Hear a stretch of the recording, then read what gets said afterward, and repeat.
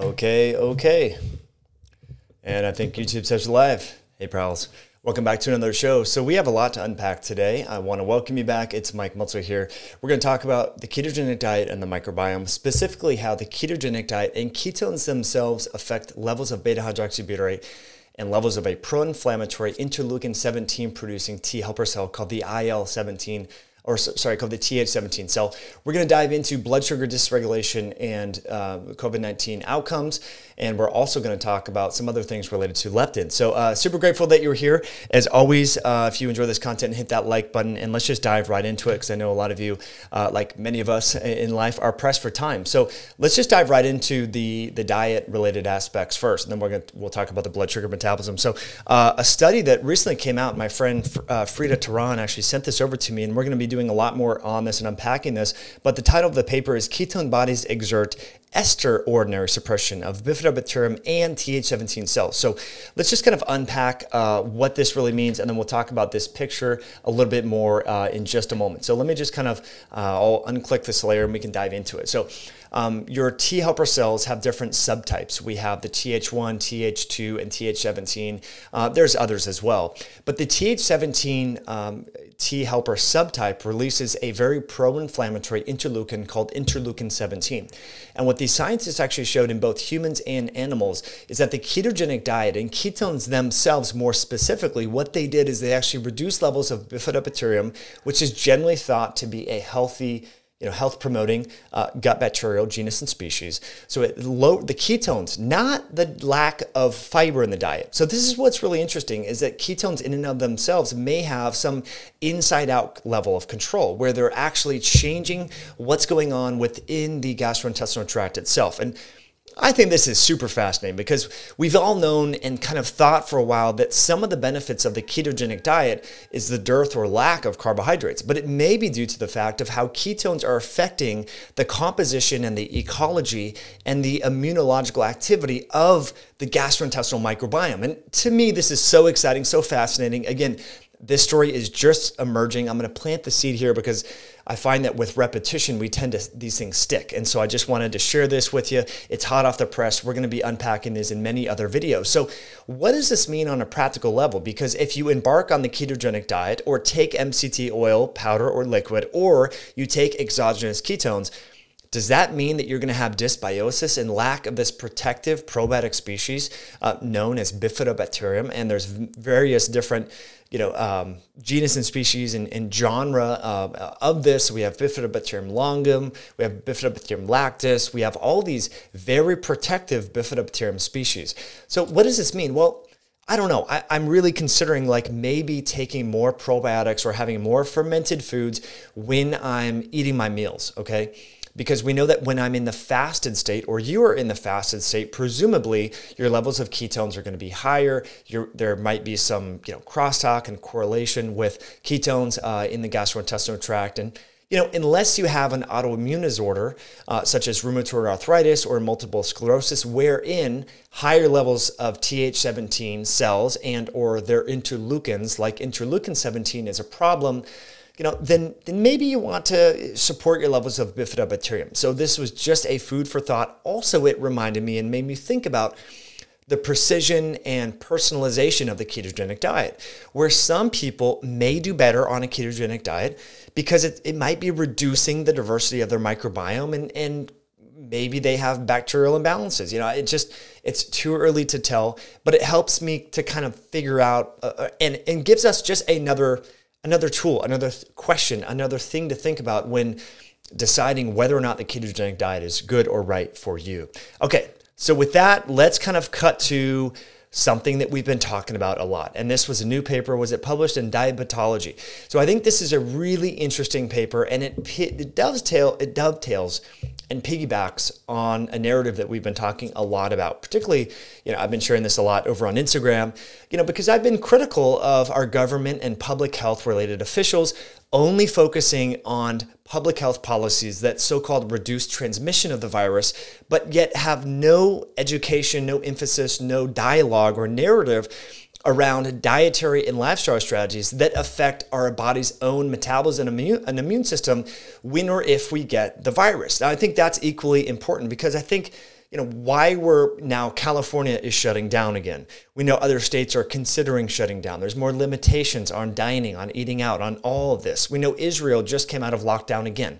So we know that this virus isn't going away. And we know that the shutdowns and the stay-home orders, they might have slowed things down a little bit, but clearly vulnerable people are still being affected by this. So why don't we start educating the vulnerable people about things they can do to make them less vulnerable? My gosh, I mean, look at that. Could you imagine if we help people become less vulnerable instead of just widespread shutting down businesses? My gosh, what a novel idea. I know, it's crazy. Well, there's scientific evidence to support the idea that you and the people you care about should reduce their sugar consumption and increase their exercise. Let me read to you a quote.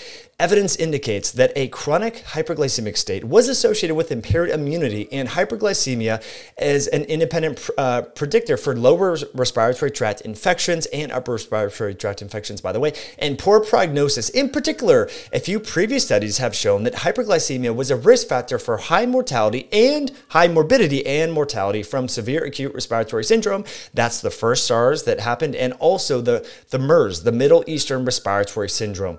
So we know that other coronavirus pandemics, we know from outcome data from those pandemics that guess what? Hyperglycemia and poor glucose regulation is linked with guess what? Increased disease severity. Okay, so we have everyone wearing masks. We have everyone staying home now. We have businesses shutting down. Who is telling people to reduce their consumption of refined and processed sugar? Who's telling people that they should get more recreational exercise, that they should walk 10, 15, 20,000 steps per day? Because guess what? Those things, exercise, reducing intake of liquid sugar, processed sugar, guess what it does? Is it improves your blood sugar control. Imagine that. If you have better blood sugar control, guess what? Your chances of having increased mortality and morbidity is lower. Again, here is the study. I get really excited about this and kind of irritated because it's amazing how quickly people have adopted strategies to mitigate and slow down the spread. Social distancing, i.e. wearing face masks, washing their hands. But people are still buying sugar. People are still buying liquid sugar. We know that the fastest way to induce diabetes is to, guess what? Drink liquid corn syrup, liquid corn sugar derived liquids. I mean, it's just crazy. So I'm not some wacko in a bubble talking about this. There are actual credible scientists that have been talking about this, saying, hey, pals, check it out. Here's a study we talked about. We reviewed this very study back on May 1st. Now, 2 months later, we have yet another data set with hundreds of people showing the same thing. The mortality, the morbidity in people who have impaired glucose regulation is much higher compared to people who don't have glucose dysregulation. Now, here's a book and an interview that we're going to be talking more about with a good friend of ours, Ben Bickman. He's been on the podcast at length, friends. Okay, less than 12% of Americans in the United States, and it's even worse in different countries in South America and other parts of Asia, have good glucose and insulin dynamics and metabolism. Okay, less than 12%. Okay, that means that a vast majority of people are in this high risk category because they have glucose dysregulation. Glucose dysregulation translates into immunological dysfunction, into a compromised immune system, into, check it out, a compromised post-vaccine rise in antibody levels. Really important stuff. Everyone is staying home waiting for the vaccine. Well, newsflash, people, the flu vaccine has been around for how long? 7, 8, 9, 10 years. It's less than 47% effective, meaning that a large percentage of people who get the vaccine don't produce sufficient levels of antibodies to offer protection. So do we think that a quick, a really rushed vaccine for the coronavirus is just going to, resolve humanity of this pandemic, of this virus? It's kind of unlikely. It's kind of, just on a practical level, it's unlikely. I hope it helps some people. I really do, because I want to get back to normal life just like you do. I really feel, I have friends that are personal trainers. I have friends that are massage therapists. I have friends that are small business owners. I love going out to dinner. I have, it's really heartbreaking that these people have their businesses being shut down because there's a disproportionate prevalence of adult Americans and adults throughout the world who are metabolically unhealthy, who are now getting really, really sick, okay? It's a damn shame. And so I think we all need to do our part. Please spread this word, spread the message that blood sugar dysregulation is going to make you more sick if you get infected with this virus. This virus doesn't appear to go away. Staying home doesn't appear to be a very viable strategy. We know suicides are increased. We know that depression is increased. We know that people are consuming more alcohol, more marijuana, domestic violence, violence in general. Gun-related violence is through the roof. Okay, friends? Okay, so this is a reminder to let you know that these episodes are brought to you by our very own Myoscience Nutrition. We have a great promotion going on right now. If you order any one of our 2 variants of our essential fatty nutrients, which is the vitamin D, vitamin K2 formulation, you get a free bottle of cod liver oil derived vitamin A. That is a free over $20 value. So if you just go to myoscience.com, that's MYOXCIENCE.com. So we know that vitamin A, look, unless you're eating a lot of liver, you're probably not getting sufficient levels of vitamin A. Most people are like, ew, liver, I don't want to eat liver. Liver's gross. I don't know how to cook it. So if you're one of those people, you definitely want to consider vitamin A. And so this is a great way to save on vitamin A, again, by going to myoscience.com. That's MYOXCIENCE.com. If you, with any order of essential fatty nutrients, you get a free bottle of cod liver oil derived vitamin A. Okay, so let's get into T regulatory cells. This is really important, I think, for a lot of us to consider, this new therapy. And let me just kind of preface this conversation with this study that was just published in the Annals of Internal Medicine.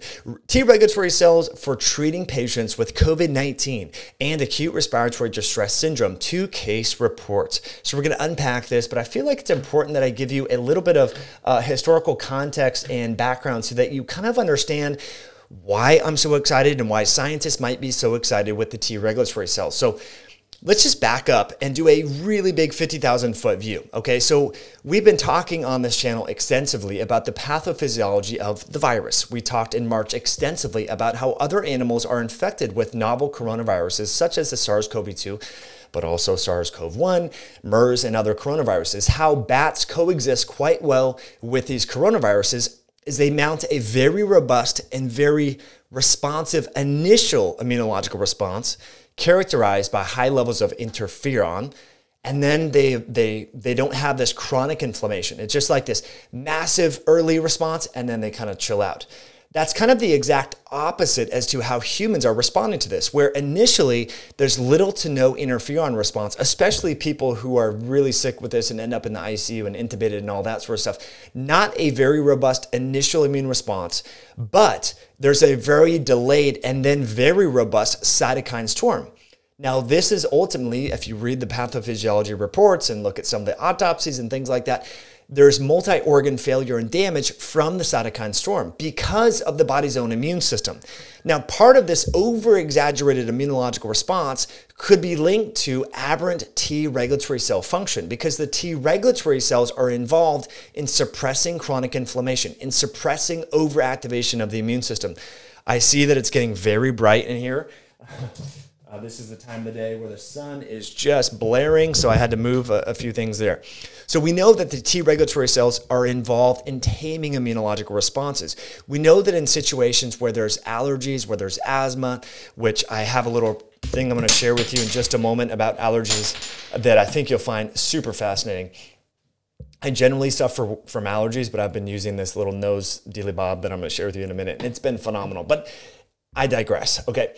T regulatory cells are helpful in calming chronic inflammation. They help to reshift, maintain homeostasis, for lack of a better word, within the immune system. Now, we know that metabolic dysregulation, hyperinsulinemia, obesity, excess fat tissue, things like that create high levels of leptin, which can alter the T regulatory cells. So this kind of, this transitions from what we were just talking about with the metabolic dysregulation linked with increased disease severity and increased mortality in patients with COVID-19. We also know that obesity is a problem. Now, this could explain mechanistically, the therapeutic effects of giving T regulatory cells can explain kind of how that works based upon now what we know about the pathophysiology. So T regulatory cells are really important. They help to suppress chronic inflammation. Now, that's why purportedly why these scientists have been using this as a therapy. So this is just one of probably many papers to come, but these researchers, I think they were on the East Coast, somewhere in Boston, I believe, and what they actually did was they gave umbilical cord derived T regulatory cells to 2 patients who were essentially going to die from the virus. And what they found is that these people were in a coma, they were on a ventilator, they were super, super sick. And what they found is that when giving these individuals the T regulatory cells, they improved really precipitously, like very, very quick. So their disease severity went down, their cytokine levels went down, and they're off ventilation, they're doing much better. And so it may be such that these T regulatory cells are helping to mitigate this cytokine storm. Now, you might be thinking, well, hey, Mike, I don't have like a T regulatory cell dealer, so what the hell do I care about this? Well, here's what's important about this, okay?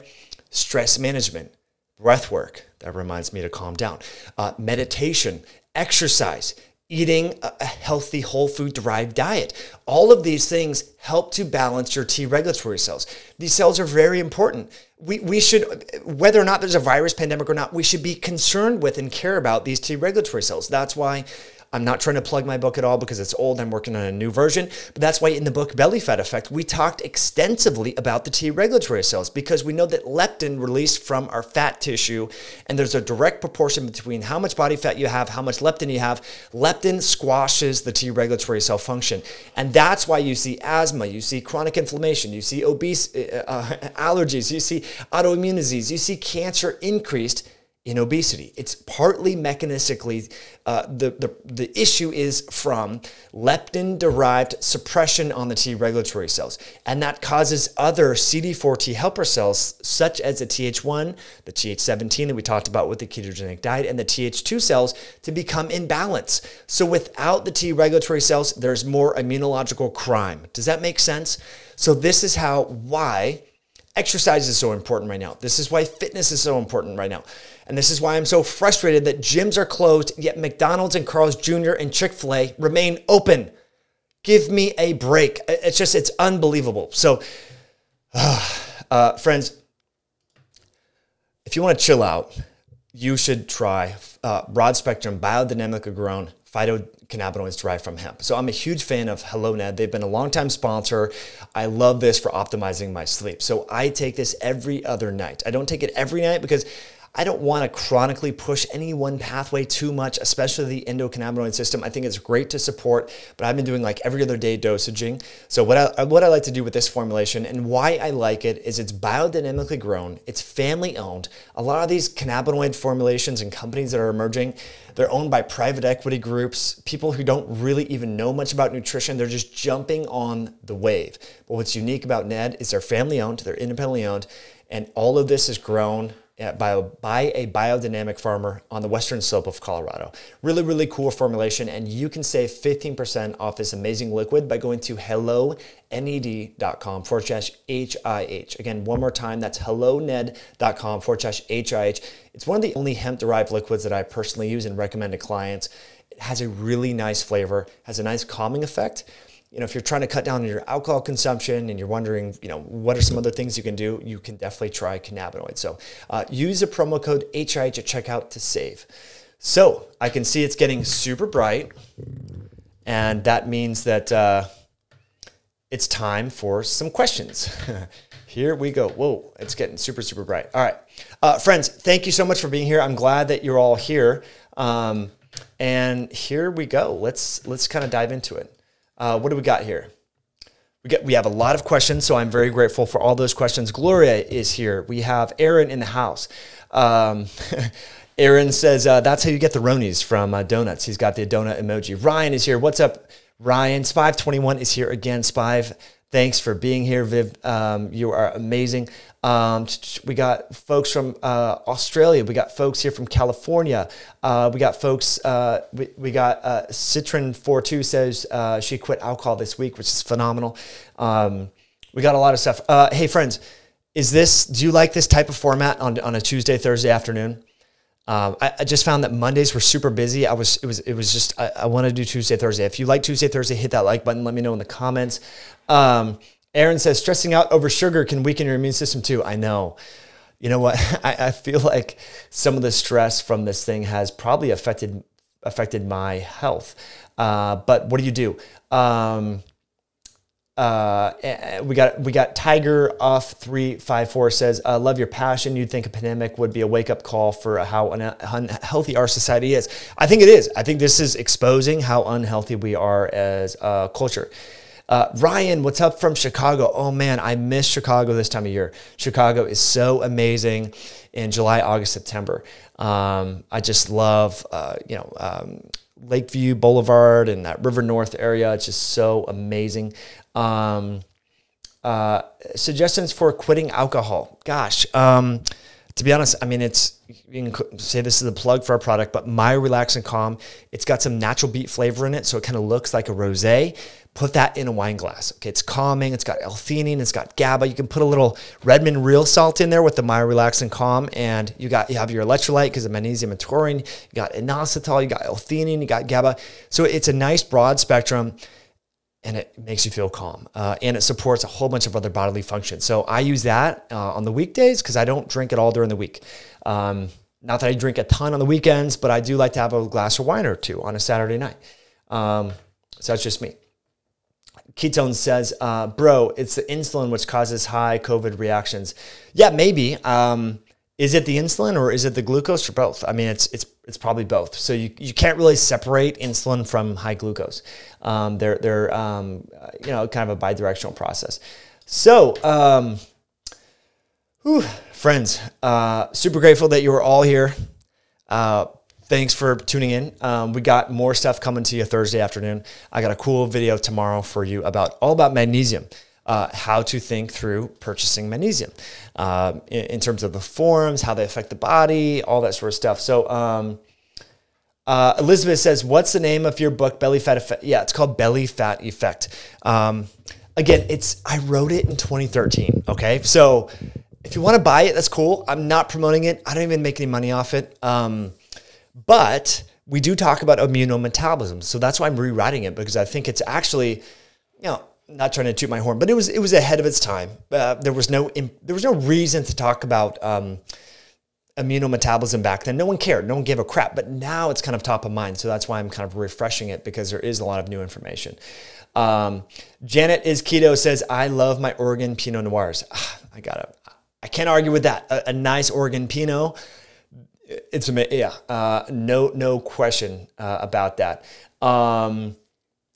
Yeah. Okay. So we're getting some people saying Tuesday and Thursdays are good for them. So we're bringing the heat, bringing the science Tuesday, Thursdays. Friends, thank you for being here. And thanks for sharing this video with people that you care about. What I'm going to do is update the show notes so that you get access to that. And I'm going to drop this audio in iTunes. We'll catch you on a future video down the road. Have an awesome evening. Thanks for tuning all the way in. Catch you all later. I was going to say talk to you soon. All right. Bye now.